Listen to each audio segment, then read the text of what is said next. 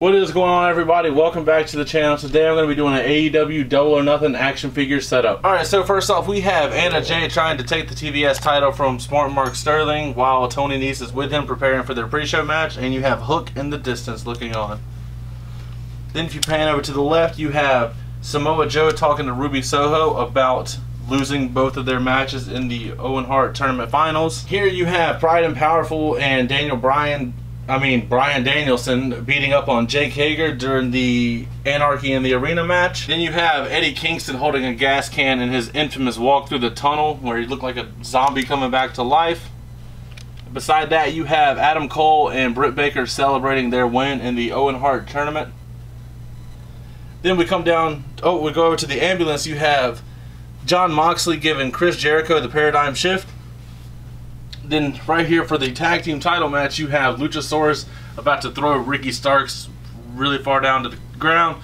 Then right there you have Kyle O'Reilly and Darby Allin doing that really weird suicide dive DDT spot that looked very dangerous. Then if we come down here, we have another part of the AEW tag team title match where you have you have Shane Swerve Strickland with Jungle Boy diving to the outside on top of him.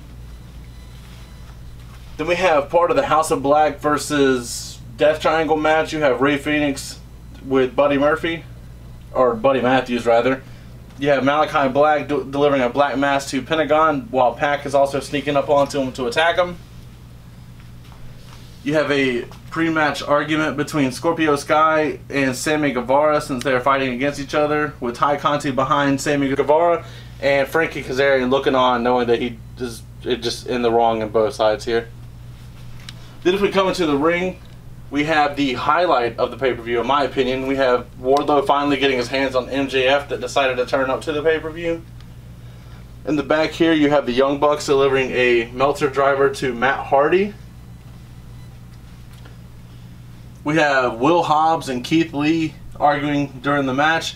This was actually a match that we saw at Rampage when we went live a couple months ago, and just a really good match of two big guys.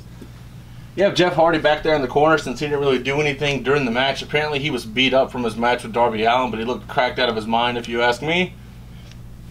And then you have the main event of the pay-per-view with CM Punk standing tall over Hangman Adam Page as your new AEW World Champion. But as always, that's going to be it for today's video. Don't forget to like, comment, subscribe, and last but not least, take it easy.